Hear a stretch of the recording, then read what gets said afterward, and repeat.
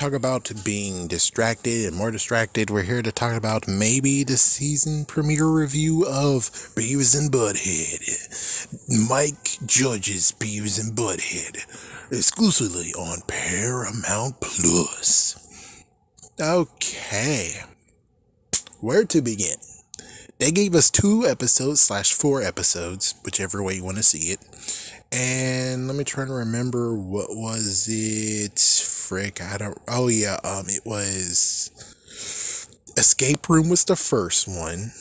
Then after that, of course, it was The Chosen One, my special one. And then after that, what was the third one? The third one was... Crap, what was the third one? Frick, I don't remember the third one. And the fourth one was bees. Yep, something about bees. Are we trying to remember the third one? Come on. It's like I'm trying to remember the third one and I can't remember it for my life's sake. It kind of sad, isn't it? It's like, did it not actually do something awesome? Did it not entertain? I don't remember, so oh well. No, it was oh yes, Boxed In. That was it, Boxed In. Oh my gosh. Okay, so from what I can tell, the thing is that Beavis and Butthead, they're back, awesome. But it's like, yeah, the sad part is that now you're dealing with the issue. We gotta still talk about season 8, aka the lost season, compared to this one, because the lost season did not decide to be like, oh, they went into the future thanks to a black hole. Instead, they just kept on going as if they were dropped into 2011. No biggie, no big deal. And I'm like, I kind of like the idea of the lost season, because at least that was okay. Versus this one where it's like, oh, well, now they're fish out of water. Now they actually have to learn about the new technology and stuff that they missed and everything. And it's like, and you don't do it. It's kind of like what I was trying to say about freaking Seinfeld. Seinfeld had like, what, 190 episodes? And 10 years later, which is basically they were sentenced to jail for 10 years. I'm like, come back with 10 episodes of Seinfeld talking about how things have changed. It's been 10 years. They missed 10 years of advancements and stuff, and they can joke about it. No one thought that would have actually worked. And I was like, this is some bullshit. It's like, because you have material now. You have material. We're here now, and we have material of where it's like, okay, so let me get this straight. You have, and we see this in the third episode. Third episode, there is no classmates that they know whatsoever. Where the hell is their previous classmates? What did they do with their life? Where the hell are they? I would have loved it if, you know, their teacher, and hopefully you don't hear the background, but chances are you fucking do. But we have, in the third episode, we see that the original teacher of them has actually still stayed, and he didn't age a day. What? There's no way how he doesn't have gray hair. There's no way how he's not missing hair. There's no freaking way. And you're trying to make me understand and telling me that, oh, he's the same person. Next, you're going to be like, oh, the principal is still the principal. And I'm like, man, it's been 1998 to 2022. That actually is 24 years. The principal should be fucking dead. The principal should be either dead or he's retired. He should be happy and retired. Beavis and Butthead is someone else's problem now. It's the new principal, which we haven't met the new principal yet. The coach, the PE coach, we haven't seen him yet. Pretty sure he most likely should be fucking old. It's like, at least show that some of the freaking damn people are old because you jumped 24 years into the damn future. I'm sorry that I shouldn't care about this and just Beavis and Butthead. But I'm like, no, you did a special where they went into the damn future. Now you got to show things have changed. Things have changed. So now you have to freaking show what changed, damn it. It's like I would have liked it if I forgot who was it, but the blondie guy that tried to be a part of Beavis and Butthead, even though Beavis is blonde, I would like him to actually become a teacher. I would like him to be the teacher. That would be kind of freaking cool. Even though that would be messed the freak up, but I guess he should be like some other teacher, not their main teacher. Just saying. So let's go by episode by episode. So escape room is perfect. This just shows something brand new. There was two girls who actually chose Beavis and Butthead to be a part of their group. Beavis and Butthead took the wrong door because Butthead actually had thought he said right was right and left was wrong. But Beavis was trying to tell him that left was right and right is wrong. But oh well, they went to the bathroom. And then after that, they actually had their moment trying to escape from the bathroom because Beavis did not actually read the pull sign. So they went into the bathroom. The girls knew they were in the bathroom. They didn't actually try to at least open the door and be like, hey, come on. Or ding, ding, ding. Come on, guys, let's go. But nope. So they did some crazy stuff and said that the mummy was disgusting. And because no one actually flushed the toilet. Yeah, thank goodness they didn't put it in their pocket because, well, in the video game, they sure did. So they broke into another restroom, which I was asking where's the ladies room, and it turns out there's a vent connecting the ladies room from the men's room. I'm shocked that there wasn't many people having some in that freaking bathroom if the men's bathroom and the women's bathroom are just connected by a freaking vent. That means that if, you know, there's at least 4 people in the bathroom, one guy who's pushing for the lookout and the other one who actually will be going in for it, and the girl will also be over there on the other side and just pushing the door so he can't get in, and they both are just making out. And you know, I'm just saying that this is some horrible freaking idea that someone made, but whatever. Yeah, so they went to the girls' last room. They freaking just flushed the stuff from tampons to toilet paper and stuff, and then they left, and the freaking thing flooded, and of course the girls already found 2 new guys, and the 2 new guys were able to pick them up. It's like, damn. And well, when the guy actually came in and he opened the door, so they're free now, they're like, the guy was like, these girls are some gross bastards, because it's like, yeah, he kind of should have figured out that the girls didn't do this, considering they were waiting out. I don't know. But anyways, it ended with them going to the escape room and Beavis actually taking a dump in the freaking coffin of the mummy. Hilarious. Hilarious. The Chosen One is different. The Chosen One, actually, we saw how it ended thanks to a leak online or a sneak preview. It's like, yeah, it wasn't that good. I'm sorry to be a jerk. And it's like, the freaking flame should have been a little bit more hardcore. Like, let's burn some shit. At least when it comes to the whole thing of where you should recycle by throwing everything into me. It's like, yeah, feed him. Feed the flame. And that didn't happen. It's like, son of a bitch. It's like, yeah, it's like, it's funny. But on the other hand, I'm like, kind of would have liked Beavis to be an arsonist for like one moment. It would have been kind of cool. But nope. Boxed in, well, Beavis has a drill. Don't know where he got it from. I mean, again, the guy who they used to actually go with, he is most likely... What, are they 15 years old? So I'm pretty sure he might be the same age. That means that he should be like 39 years old, which means that his son should be in the freaking group right now. Allegedly, I don't know.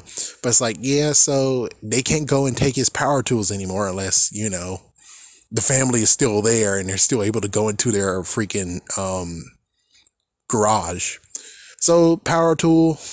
The teacher doesn't like that. Eventually the teacher took it away and said, you'll get this back in 1 week. So they decided to actually plan to do something. They went into a box hiding as if they're freaking Snake. Dun, dun, dun, dun, dun, dun, dun, dun, dun, dun. So yeah, they tried to actually be like Snake, and they emptied out some books, red books. So half of them went into the trash thanks to Butthead, and a few of them went on the floor thanks to Beavis. They went into the freaking thing, and then all of a sudden, the freaking custodian was like, I'm going to tape up this box, put this box on the lowest one, take these other 2 boxes, and take them down to the basement. Damn. So now they're stuck at the basement as in the bottom box. Damn. And they were just trying to freaking make it. And sadly, there was not enough air. And luckily, Beavis was able to kick one of his legs out. But it's like I thought they would just start digging their way out of it. But nope. And the box crumbles because there's 2 boxes on top of it. But thanks for them being missing for 1 week. And authorities apparently are looking for them. Even though I'm like, what exactly would they... Oh, besides, you know... the special, they actually know some secret, and since they know a certain secret, that means that if anyone knows about that secret, they could actually use that senator to do some crap. So I'm like, okay, I guess that's why someone would actually maybe kidnap them. But considering they understand that these 2 are idiots, who would kidnap them? And they would even have a hard time saying crap because, well, again, yeah, so I guess the authorities care anyways. So 1 week passed, and apparently within 1 week, without Beavis and Butthead, they were actually able to crack out those red books because they were able to get through their work. So they got through their work. The red books that were half thrown away and half on the floor, which I wonder what the custodian did with the books on the floor. They brought them out, but it's revealed that Beavis and Butthead are both in the damn freaking box. And Beavis actually grabbed the freaking drill.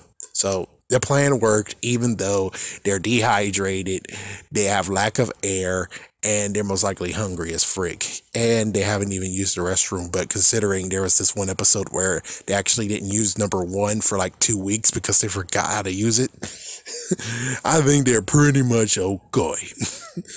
So yeah, there you go. And then we get to the second episode, in quotations episode. Oh yeah, note there was like something of, I know that the guy that did the tattoos, he was the first one on TikTok. And then there's some, I don't know. I don't give a crap.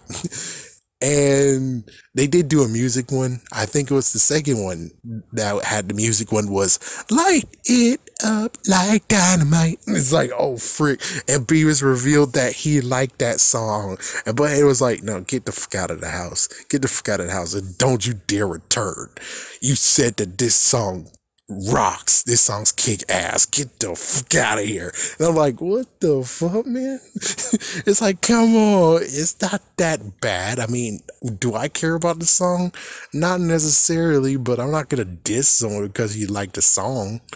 Not unless it's all Lizzo songs. Oh, frick Lizzo. Oh, it's like, yeah, if you like Lizzo, get the fuck out of here. If you think you're going to play the first song she ever made, get the fuck out of here. It's about damn time to get the fuck out of here. You're not going to play any Lizzo songs in this house. Get the fuck out of here. Playing in the freaking streets. Anyways, I think that's about all that I can remember besides S&M. Which I forgot if it was the first one or second one. But yeah, that one kind of like a little bit of a dumb piece of trash there. No offense, but that S&M with that girl there, I'm like, it has too many damn questions on this. The only question I have before I continue on with 3 and 4 is, why the fuck do you have 100 markers, damn it? They make a 100 marker big box? What the fuck? Since when? And why do you need that much? It seems to me you're not an artist. Oh, fuck. Ouch. Yeah, because you don't have any of your drawings or artworks around, so I don't see you actually using those for that. Apparently, you just bought them just to do this crap. And I'm like, again, I ask why. I think the 12 marker or 10 marker set is good enough. This 100 one is overkill. I have so many questions. Anyways, let's get on with what was the third one again? It's like, what was the third one again? Oh yeah, I'm talking about the fourth one now. Sorry, fourth one. The fourth one was bees, honey, or something like that. Is honey whacked or wasped or something. So anyways, they went to the farmer's market, but technically they wanted to go into a parking lot and break stuff, but sadly the farmer market has popped up. And their teacher is there with his lady friend, which is like, well, that's not the lady friend from 2011. That would have been cool if you done it. But considering she is old, I'm like, oh, okay. Yeah, my bad. I was just like, oh, he just likes the older women. But it's like, no. Looks like his taste has aged. So his taste have aged, but he didn't age. The hell? The hell? So anyway, she makes her own honey and he's there to support her. And, well, they got the idea of being like, oh, so the bees do all the work and we can reap the rewards from him. Okay, let's find some bees and do it. And this is when we get to problem number 2. Remember the old neighbor? The old neighbor that most likely was pre-King of the Hill, Hank Hill? He's still alive somehow. The fuck? It's like he's still alive somehow. Which I'm like, okay, I'll give you the benefit of the doubt. If you reveal that he's a fucking widow, we cool. I will accept that he is still alive if you killed his freaking damn wife. Okay, I'll be good with that. But as we can see, for right now, we don't know if his wife is dead. We see he's alive somehow. It's been 24 damn ass years. You're like, what, 60 years old or something? No offense. He could be 84. He could have changed his life around. He could have been eating very, very damn ass healthy. It's not racist, it's fact. White women are able to freaking live the longest. So if his wife is alive, she's alive because the stereotype-wise facts is that white women are able to live for a long while. So pretty sure if she is alive, okay, I guess I can accept these two, but I kind of wish they were fucking dead. So it helps paint the picture that this has been 24 years and there's no damn way how you're alive, he's alive, the teacher's not aged. The frick. The frick. So they went to his place. Excuse me. So they went into his place. They went to his, let's say garage. And then all of a sudden there's a hive. But of course it's wasps. And well, Beavis tries to get him. Beavis uses a rake. Beavis disturbs them. What the frick? Knocks the wasp hives down. The wasps are attacking Beavis. Butthead takes a box and put the hive in there, and then they just walk away. After that, they basically just wait for him to make honey. And then they decide to disturb him by kicking the damn box, and then Beavis beat the holy crap out of the damn box. And eventually, Butthead is like, open the box and get the honey out because they've been working hard and they sound like they were working. So they go to the bathroom. They open it and they think that the shampoo that got knocked over was the honey. Oh well. And of course, they both got attacked by the wasps. So they go into the farmer's market with the box and with the honey, aka freaking shampoo. The teacher set them straight saying that this is shampoo and I use other type of shampoo, and they tried to sell the shampoo for $1,000 and of course no takers. But at least the good news is that they know that the farmer's market has lots of vegetables and why not buy some? So they return home with the box. But it turns out it's not their box, it's their teacher's box. They picked the teacher's box by mistake, and they're like, oh great, the wasps made freaking damn garden the box. Meanwhile, the teacher is like, well, I was able to get all my fixings needed to make my special dish. He opens up the freaking box. He opens up the freaking box. The wasps strike him. He goes running out of his door and then turning right no, turning left, and it just boom right into his freaking van, and he's knocked out. His lady friend, his lady friend or a lady acquaintance, basically just did a freaking "I'm out of here" and just break through the window, and now she's knocked the fuck out.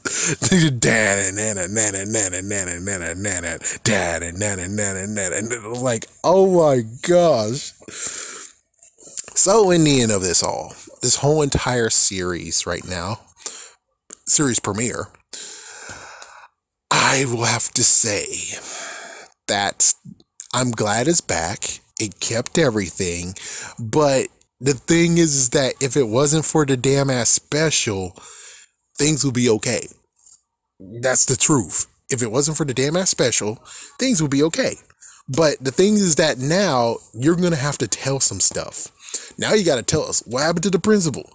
I want to see what happened to the previous principal, and I would like you to kind of get them annoyed unless he's dead. And even then, it's like I kind of would like it actually at least have like a kid or something, or somebody that resembles him and they just piss him off and crap. That would be cool. Or maybe he had a brother or something, or cousin that actually has some of his mannerisms. That would be awesome to just laugh at. The art teacher did not age, but his interest in women has. Even though most likely that just means that he is old, but we don't get to see that exactly. Would like to see how exactly old is he. Maybe he dyes his hair, but he's supposed to go all natural, which means would prefer actually him having gray hair. Thank you very much. There's many others that's missing. Like, let's see what the coach happens. The coach has to be a little bit older now, and it's going to be kind of fun to see how this plays out.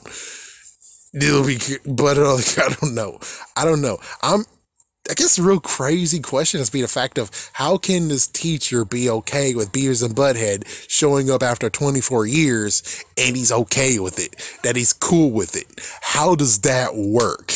Okay, how does that freaking work? Almost lots of things is going to be like, many people are going to have some questions. That art teachers have questions. The principal kind of should have questions, be it the previous one or the new one.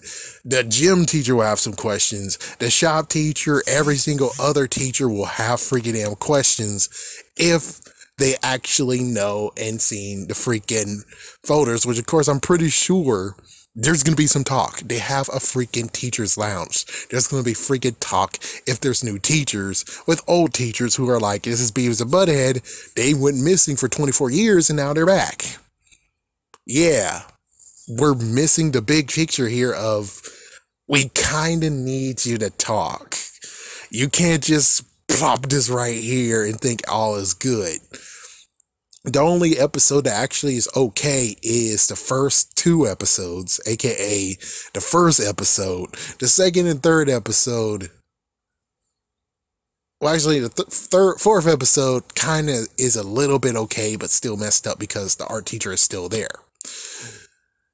That's the messed up point of this whole entire thing, is that with the special basically showing that they came from the past into the future, you got some damn ass questions to freaking answer.